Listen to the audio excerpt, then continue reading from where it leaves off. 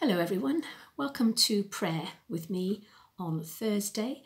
Today is Mary, Martha and Lazarus Day, or at least the three companions of Jesus, and we think about their time and their friendship.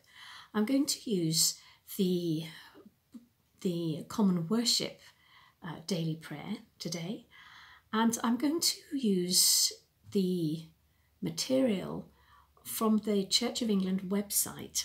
So I'm going to be looking at the screen, and if you want to find this for yourself, the words for yourself, then if you go to the Church of England website and find where it says daily prayer and common worship, and browse your way through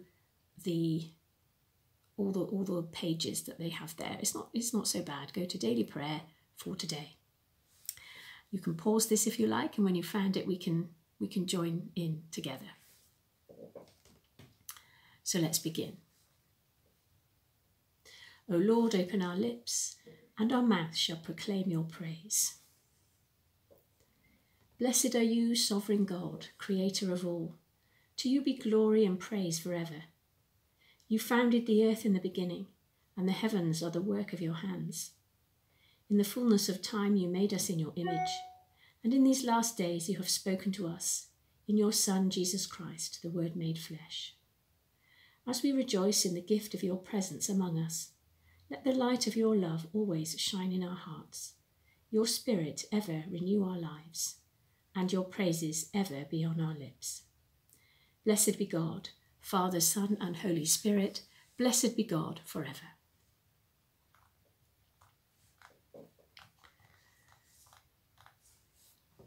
As we rejoice in the gift of this new day, so may the light of your presence, O God, set our hearts on fire with love for you, now and forever.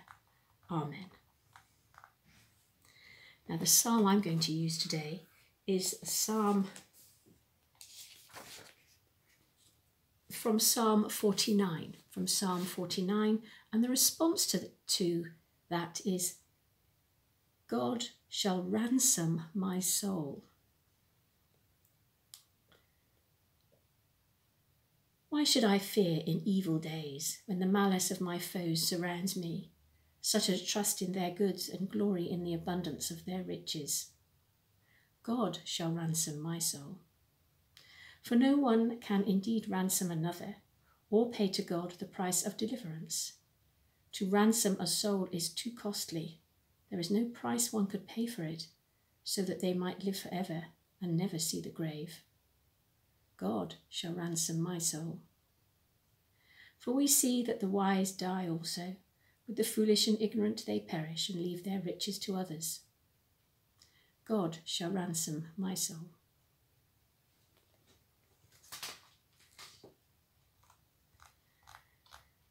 Glory to the Father, and to the Son, and to the Holy Spirit, as it was in the beginning, is now, and ever shall be, world without end. Amen.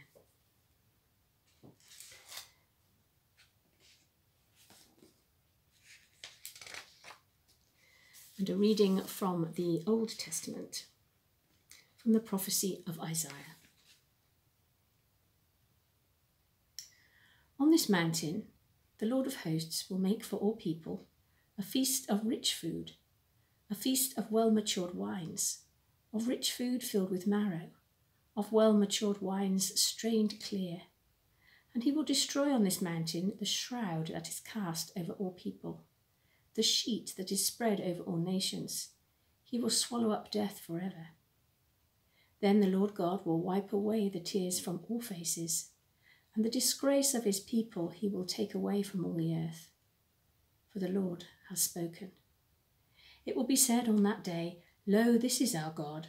We have waited for him, so that he might save us. This is the Lord for whom we have waited. Let us be glad and rejoice in his salvation.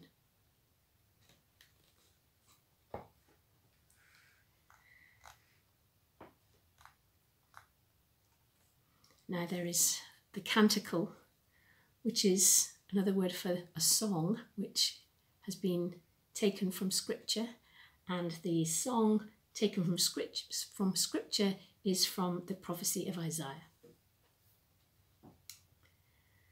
Thus says God, who created the heavens, who fashioned the earth and all that dwells in it, who gives breath to the people upon it, and spirit to those who walk in it. I am the Lord, and I have called you in righteousness. I have taken you by the hand and kept you. I have given you as a covenant to the people, a light to the nations, to open the eyes that are blind, to bring out the captives from the dungeon, from the prison those who sit in darkness. I am the Lord, that is my name. My glory I give to no other.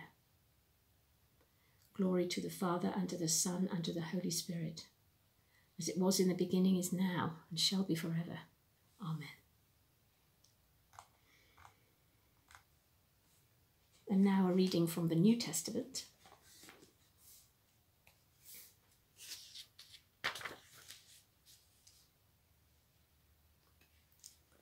It's from the Gospel of John. 6 days before the Passover, Jesus came to Bethany, the home of Lazarus, whom he had raised from the dead. There they gave a dinner for him. Martha served, and Lazarus was one of those at the table with him. Mary took a pound of costly perfume made of pure nard, anointed Jesus' feet, and wiped them with her hair. The house was filled with the fragrance of the perfume. But Judas Iscariot, one of his disciples, the one who was about to betray him, said, "Why was this perfume not sold for 300 denarii and the money given to the poor?" He said this not because he cared about the poor, but because he was a thief. He kept the common purse and used to steal what was put into it. Jesus said, "Leave her alone. She bought it so that she might keep it for the day of my burial. You always have the poor with you, but you do not always have me."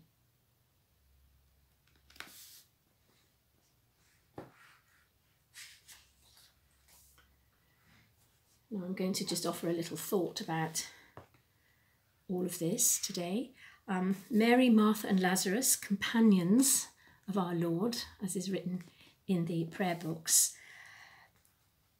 The Gospels describe how Mary, Martha and their brother Lazarus gave Jesus hospitality in their home. Their home was in Bethany, which is just outside Jerusalem. And Jesus is said to have loved all three. After Lazarus' death, Jesus wept and was moved by the sisters' grief. He brought Lazarus back from the dead, that the glory of God might be shown. Martha recognized Jesus as the Messiah, while Mary anointed his feet, as we read in the Gospel just now. And on another occasion, Mary was commended by Jesus for her attentiveness to his teaching, while Martha served. From this, Mary is traditionally taken to be an example of the contemplative spiritual life, and Martha an example of the active spiritual life. And there's much to be said about the relationship here, not least from the prayer that we call the collect of the day. And I'm going to say that prayer, and we can think about friends, friendship, and the value of friendship, particularly for Jesus, for Mary, Martha, and Lazarus. God our Father, whose Son enjoyed the love of his friends, Mary, Martha, and Lazarus, in learning, argument, and hospitality, may we so rejoice in your love that the world may come to know the depths of your wisdom, the wonder of your compassion, and your power to bring life out of death. Through Jesus Christ, our friend and our brother.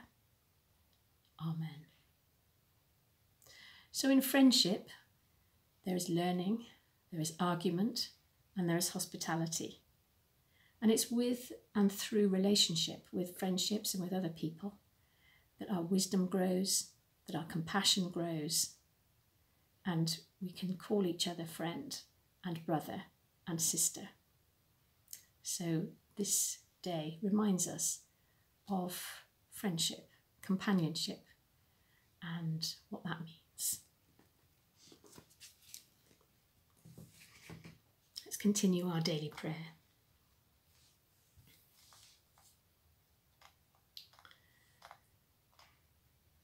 And now what we call the Benedictus, the song of Zechariah, ancient song that was sung at the birth of John the Baptist.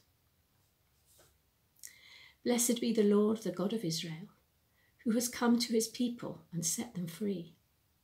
He has raised up for us a mighty Saviour, born of the house of his servant David.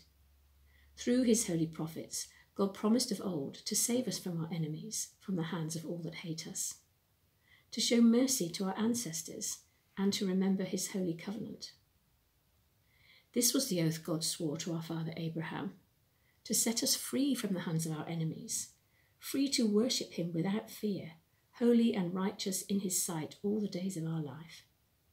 And you, child, shall be called the prophet of the Most High, for you will go before the Lord to prepare his way, to give his people knowledge of salvation by the forgiveness of all their sins.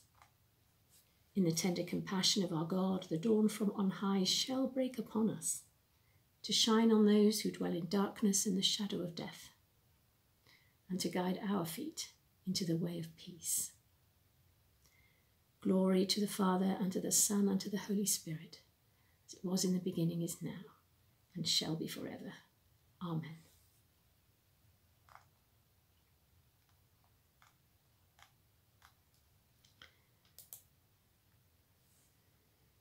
So let us pray.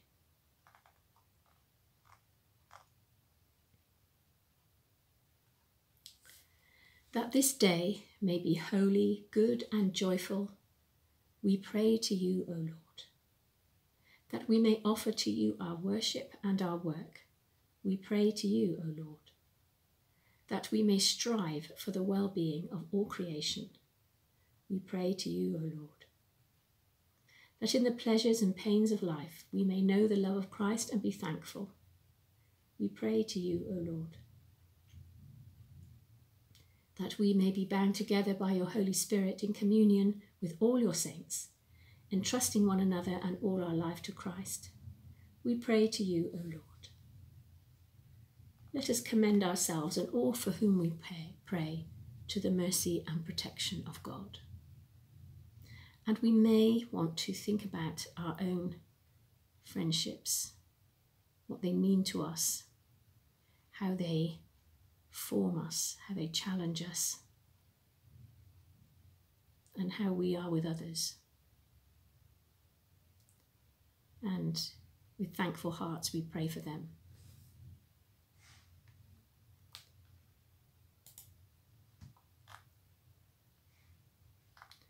So I'm going to pray that collect prayer again. God our Father, whose Son enjoyed the love of his friends, Mary, Martha, and Lazarus, in learning, argument, and hospitality, may we so rejoice in your love that the world may come to know the depths of your wisdom, the wonder of your compassion, and your power to bring life out of death. Through Jesus Christ, our friend and brother. Amen. As our Saviour has taught us, so we pray. Our Father in heaven, hallowed be your name. Your kingdom come, your will be done on earth as in heaven. Give us today our daily bread. Forgive us our sins as we forgive those who sin against us. Lead us not into temptation, but deliver us from evil. For the kingdom, the power, and the glory are yours, now and forever. Amen. The Lord bless us and preserve us from all evil and keep us in life eternal. Amen. Let us bless the Lord. Thanks be to God.